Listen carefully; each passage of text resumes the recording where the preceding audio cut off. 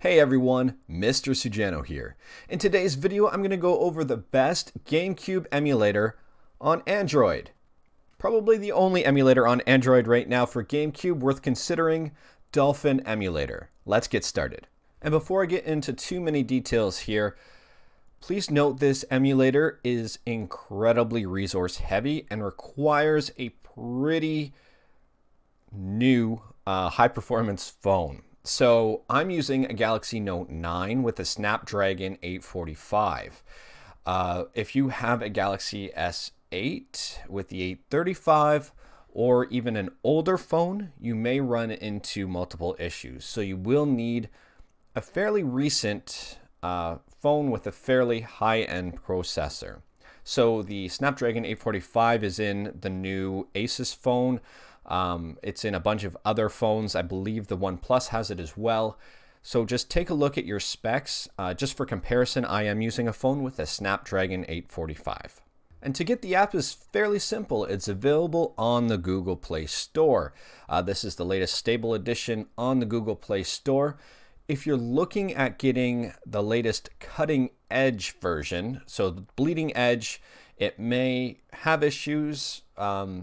Check out dolphin-emu.org/download and you can manually install the APK. So if you take a look at here at the website, and I'll leave a link to this in the description as well, the latest version is 5.0-9140. So if you're running into issues with the stock Dolphin emulator here right from the Google Play Store, take a look at these development versions and feel free to experiment, install different ones, see which one works for you. Because I know for a fact with Raycast emulator, I have to choose one that's not on the Play Store in order to work correctly. So it's really hit and miss considering how intensive this emulator is on your device.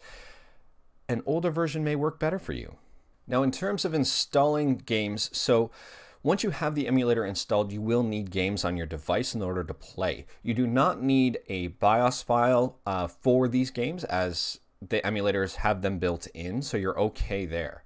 You do not need to supply your own BIOS files. You will need to supply your own game files, and I've noticed virtually no difference as to whether or not I have the games on an external SD card or on the internal memory. So if you have a slow microSD card, I would probably not recommend using it. So for reference here, this is the exact memory card that I'm using in my phone.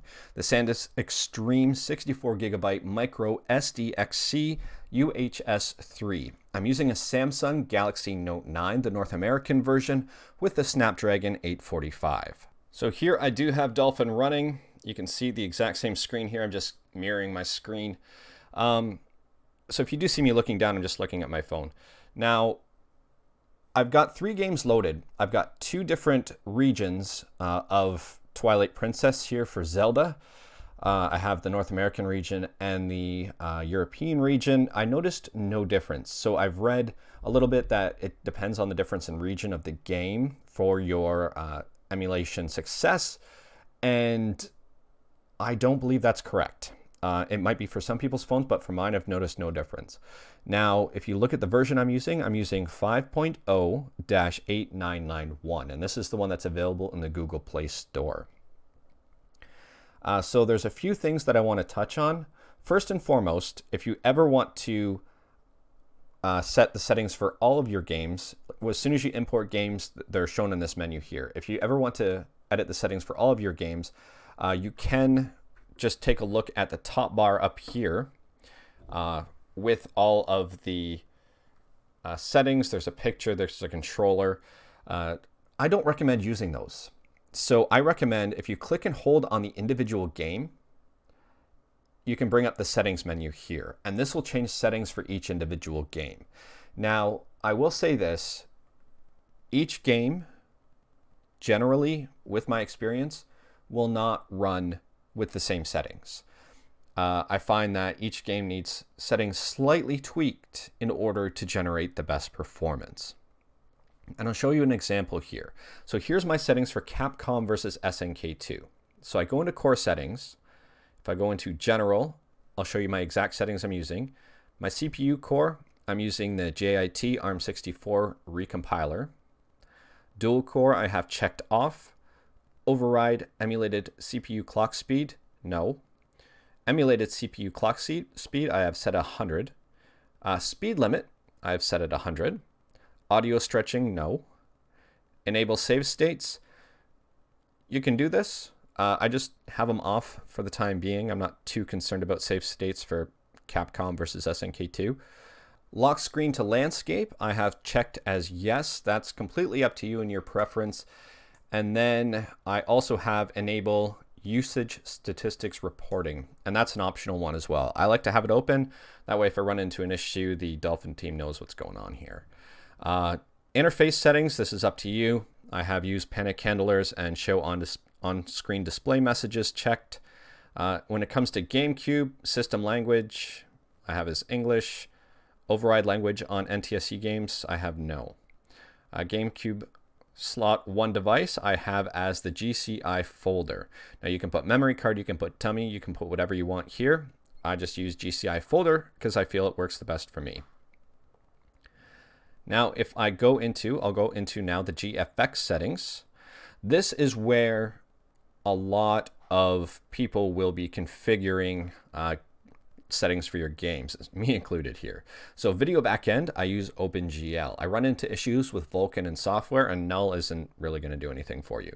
Show FPS, I recommend having this checked because you might think the game's running well, meanwhile it's maybe running slow or too fast. So definitely keep that checked. It's very, very handy, especially when you're trying to configure your games to make things go properly here. Shader compilation mode, I have set to skip drawing. Now you can put it as in, this is default here, just in synchronous. I have it as in asynchronous and skipping just for this game, and you'll see why. Aspect ratio, I keep it as auto. You can do 4:16:9, force 4:3, stretch to window. Enhancements and hacks. This is a big section here where you will see a noticeable difference in your games. So internal resolution, I recommend keeping it at 1x native. If for some reason you have like a ridiculously superpowered phone that's not available to people right now, you can try cranking these all the way to 4K. But for most people, probably 1x or even 2x native to get it to 720p, you can probably get away with. Now full scene anti-aliasing, I keep this at 1x. This filtering I keep at 1x as well. Again, you can go up to 16x if you want, but it's probably going to cause some issues for you. Post-processing effect, I've set to off. You can put 16, 32-bit, whatever you want here. I keep that off. Scaled EFB copy, I keep as off. Per pixel lighting, I have off. Force texture filtering, off. Force 20-bit coloring, forces the game to render RGB color channels in 24-bit, thereby increasing quality but reducing color banding. It has no impact on performance and causes a few graphical issues. If unsure, leave this checked. This doesn't affect performance, so I have it checked. It doesn't matter. Disable fog. This one may cause issues with some games, so I recommend keeping it off. So arbitrary minimap detection I have as off. Widescreen hack I have off. And stereoscopy I have off as well. Now if I go back here into hacks, these settings will also impact your performance. Skip EFB access from CPU, I have unchecked. Ignore format changes, I have unchecked. Store EFB copies to texture only, I have checked. Texture cache accuracy, or cache accuracy, however you want to say it, I have set to low. GPU texture decoding, checkmark. Store XFB copies to texture only, I have as a checkmark. Immediately present XFB. I've run into graphical issues when I have this checked, whereas sometimes the graphics flash a little bit. So I do recommend just playing with that to see how the game handles it. Now with fast depth calculation, I have a checkmark here. So you can see that the main ones I have disabled are immediately present XFB, and the top two, skip EFB access and ignore format changes. Now, if I go to load the game here, you can see based on what I have here, I'm running at roughly 60 frames a second. You can see some of the text or some of the images are not loading 100% correctly, but everything else in the game, once it gets into the game now, there's not really any stuttering. I do have the audio muted, and you can see there are frame dips. That happens a lot with a lot of emulators and even games if you have Steam and watch your frames per second. What really matters is when you're in game. Okay, so in game now, you can see it's running close to 60 frames a second. It is jumping around a little bit, but overall it's running fairly well. And now I'm going to leave this game and watch what happens when I change a couple of settings here. So I'm going to go into graphics. I'm going to go into hacks. I'm going to skip EFB access from CPU, ignore format changes, and immediately present XFB. So if I do that, it's going to save. All right, now we'll open the game here and you can immediately see the FPS. It's going to jump quite a bit. So I'm at 240 frames a second now, up from 60. And that's what I mean where just a few check marks in the hack section can really change your experience. So there is a bit of graphical flickering you can see, partially because I'm running such a high frame rate right now. You can see the EO here is flickering on and off.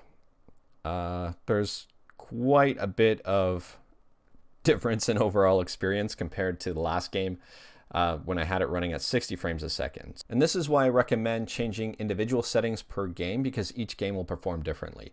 So you noticed how I had 240 frames a second in Capcom versus SNK2 by just enabling those checkboxes. If I go into hacks for my Twilight Princess game, I've got them all checked off by default. And that's because I need to. The game is a lot more demanding than Capcom versus SNK2. And each game kind of runs differently. Now enhancements, again, I have all of these. The enhancements I have pretty much the same for each game. So I don't normally change those. It's the hacks that I change for each game. This is where I spend a lot of time in fiddling around, because the hacks greatly impact your game performance. So I've got Twilight Princess booted up here. And when you see it booted up, I'll get roughly 60 frames a second to start, and then it drops down to 30. So in the menu here, it looks like it's running fine at 30 frames a second. Everything looks good at this point. The volume sounds okay when I've got the volume on, and everything runs very well. But this is just the menu screen. And now we get into the actual game save. And I'll go in and click start. And this is where you'll notice the frames start to drop. And this is me fiddling around with a ton of settings trying to get this game optimized. Unfortunately, our cell phone technologies right now are not at computers where we can run things at full frames a second. So you can see I'm running roughly 20 to 22 frames a second. You can notice a slowdown. When I got the audio on, you notice a slowdown in the audio as well. And I'll show you where the game encounters issue. So I haven't been able to get this running smoothly yet on my phone. If I go into the game, or into Hyrule Field here, you will see a big issue. Now, pardon, I'm controlling with one hand here and trying to watch my screen and talk at the same time. So it is a little difficult, but you will see the frames drop from 20 to 30 right down to 4. And this is horrendous. And this is probably some of the best frame rates I've been able to generate in Twilight Princess. With all the hacks, I fiddle around with all the settings. So you can fiddle around with the settings and see what you can do, but I'm sitting at between 4 and 5 here. It's not pretty. And if I go back, I'll show you another thing that I sometimes change. If you goof something up, you just go to clear game settings and you can retry everything. So don't be scared about breaking something, because you can fix it here. It's easy peasy, and do it at a per game basis so you don't mess up any of your other games when you're fiddling around with the settings. But look at those settings in comparison to Twilight Princess to Capcom versus SNK2. Same settings, Capcom versus SNK2, I'm running at 240 frames a second. Twilight Princess, I'm running in the field at 4 frames a second. And if I try fiddling around in core settings here, just to give myself a boost of performance, you'll see what happens. So I'll override emulated CPU clock speed, change it to 200% here, because why not? Set the speed limit to 200%.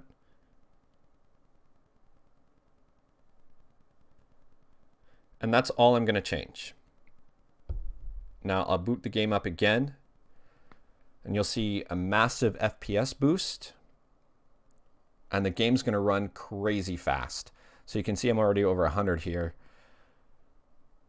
The game is running super fast. You can see how fast it's getting through all of this stuff. Watch how fast Link will run on his horse here. So he's been turbocharged. It's still kind of locking in at 60 frames a second. You can see how fast the menu's scrolling here, how fast things load up.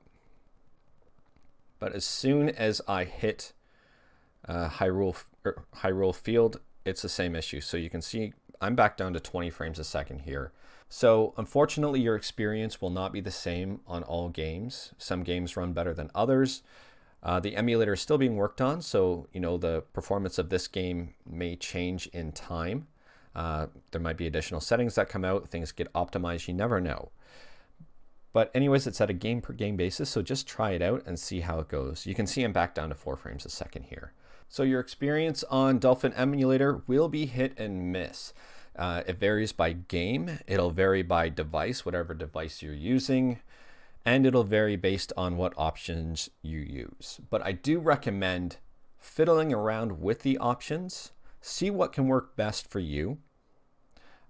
Each game performs differently, and overall, it's definitely worth a try. You don't really have to worry about breaking anything. You can always just reset everything. You can check out the cutting edge emulators to see if they work a little bit better. Anyways, that's all I've got for today. If you like my video, leave a like. If you didn't like my video, leave a like. Hit that subscribe button. Let me know if you've had more success running Dolphin Emulator in the comments or less success. Just let me know in the comments below and I'll do my best to get back to you. Anyways, thank you everyone. Take care.